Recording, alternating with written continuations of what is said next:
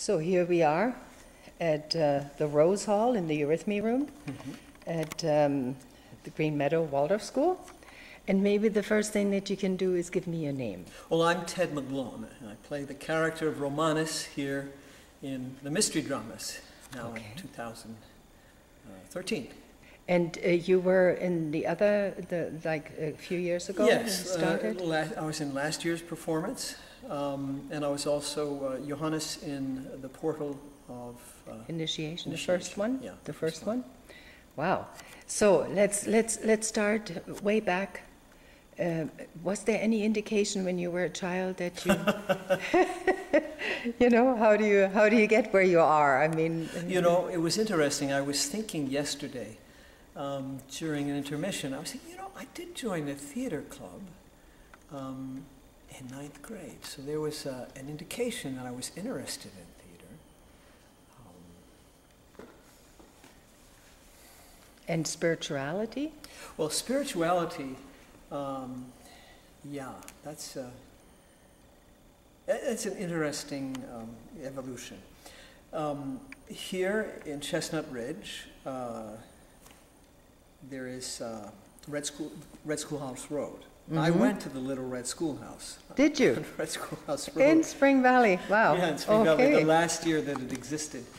And then I was in a playgroup that a German kindergarten teacher, Mrs. Vogt, ran just across from where Meadowlark Books is today here in this complex, fellowship complex. Okay. And she would take us to the fellowship, and I would swim in the pond and be around the anthroposophical community as a child.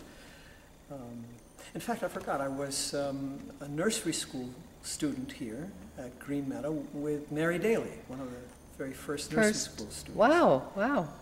And, but my contact with this area stopped after, you know, my early middle childhood, but it stayed with me as a remembrance of something that had a place in my soul.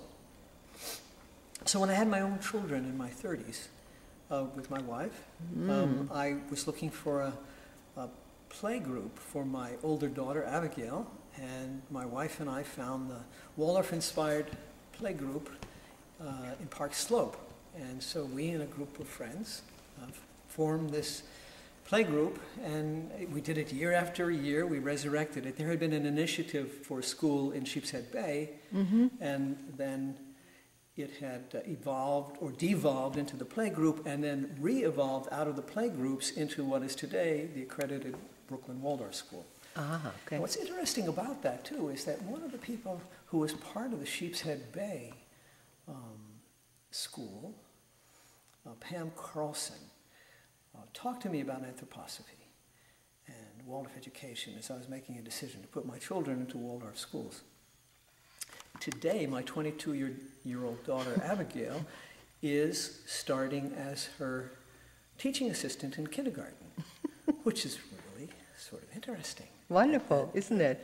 Yeah. And my daughter's also starting Foundations program with Brigitte Blaise-Swinston, the art teacher here, who leads Foundation Studies at the Brooklyn Waldorf School.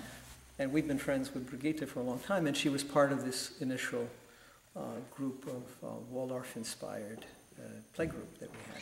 From school that you were talking about? And so from that experience of having to relate to a being that wanted to come into existence as a school, a Waldorf school in Brooklyn, we learned about Waldorf education, my wife and I, and the group we were part of. And then we hired a kindergarten teacher who was trained here at Sunbridge. And we went up to kindergarten, and it was time to go to first grade. Would our daughter go into first grade in public school or to a Waldorf school? Well, most of the group we were with came here to Green Meadow. Ah, yes. And we have been meeting that group of people every year for Easter for the last Talk about continuity. 18 years or so, we all get together on Easter and we see, well, what's happened to our children, our families. There's real continuity there. And this is what careers, it's always very exciting to see how that group evolved. So we stayed together as a karmic group. Yeah. And we have many relationships with each other that continue to interpenetrate. Yeah. And then we decided to put my daughter, Abigail, into the Waldorf School in New York, the Steiner School. They gave us a generous scholarship. We were able to do it. And as that process continued, I got more interested in anthroposophy. There. And went to the Rudolf Steiner Institute and began to attend lectures and read, do study groups. Was that Waldorf Steiner Institute in Maine? Yeah. Oh, okay. Okay. Yeah, and other places too. Yeah, because they moved around. In other words, a summer school. Right, so that became really important as an experience, as did ongoing study groups in many and varied forms. But I've been a lifelong revolutionary. I was the first person in the world to write a dissertation on the Marxist humanism of Raya Dunayevskaya, which is a pure act of love. I love those ideas, and they led me to anthroposophy, because Marxist humanism, unlike post-Marx Marxism, which is not Marxist Marxism, puts the human being at the center and freedom at the center, and talks about idealism and materialism being two truths, but not the whole truth being the human being who will appropriate the truth of materialism, which we might call Ahriman as anthroposophists, the truth of idealism, which we might say the good side of Lucifer and redeem Lucifer, and then the Christ in the middle being the human being evolving into the picture of the complete human and creating a new world.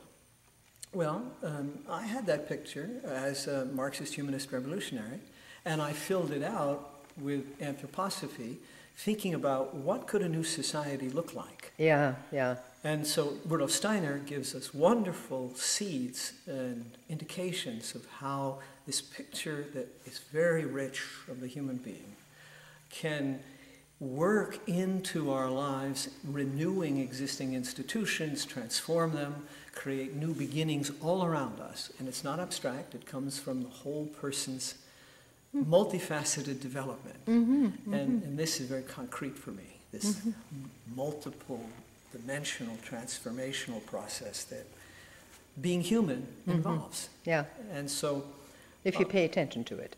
And you must not only pay attention, you must act. Yeah. And so all the forces, the thinking, the feeling, the willing, come through in an integrated way.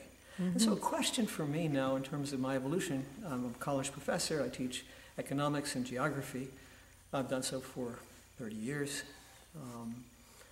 is about leadership. You know, what is it to step into free leadership that comes out of kindness, that comes out of true authority in the sense of integrating all the periphery into the core moment, making the decision that you can, may not be the only decision that can be made, but one that is going to move us into that new renewal of social life. So it's this renewal, the social renewal of social life. I've been focusing on Steiner's economics, because I'm in that field. Threefolding, and teaching at the Garden City Waldorf School. Are you aware of Charles Eisenstein? No. He is doing that, and he found anthroposophy because he was doing threefolding before. He's into the banking and into, you know, how that all can happen. It's an amazing fellow. So, you know, in my teaching and arranging main lesson courses for Waldorf students, it's so important that I not only teach them about the history of economic thought and Steiner's relationship to that, and the picture he has of threefolding, but how young people can step into this world with leadership, because their idealism, not in the Luciferic sense, but idealism in the sense they didn't make the world, but they have high ideals, and they want to bring those ideals into reality. Well, which means they want to bring their destiny, I mean, they want to find their destiny and live the passion that that they came to be incarnated Exactly. for. Right. You know, so. So what I'm looking to do is to step into the space in my own life that embodies that kind of anthroposophical, transformational quality, and convey it in the classes I teach, communicate it, whether it's in the college, St. Joseph's College I teach at, or whether it's in the Waldorf School that I teach 12th graders at, to give them a sense of, oh, these are people doing projects, initiatives that I could see myself doing, and I might have some ideas about what I'd like to do. So they get a sense that the social world is not a closed world, but an open world for initiative. Yeah. So how did you get into the mystery plays then? I was in a speech workshop with Barbara Renold at the Threefold Auditorium during a conference that was held here, and she looked at me and she said, "You." She does that, doesn't she? I'd like you to join into the mystery place. And I think she thought a little bit about Strader, and then she found somebody for Strader, and then she said, "Well, there is Johannes. You could play Johannes." And I said, "Okay." Yeah. Little did I know what that would involve. It's quite a carrying. But for me, as a shy person, as a person who grew up as a poor kid, you know, with a lot of difficulties in showing who I was to people, because I was a little shy about my background, my family, the problems we had. Being in theater has really helped me self-develop so that I can step into a space of relating openly and clearly to other people, much more than I could in the past. Exactly. With more of my soul forces operating and knowing more about what it is to be human. So I think, you know, the path of acting that is possible for those who participate in mystery drama projects is a path of self-development, not for the individual, but for all of us. I mean, as an ensemble, we go through all kinds of relations together and develop, and it's very rich because it's a moment where we bring down some of the anthroposophia, the moment of wisdom and love and freedom that's part of the beautiful spiritual reality that is being portrayed on stage. So we bring that through. So how does your role as Romanos work with what kind of interactions do you have with the manager?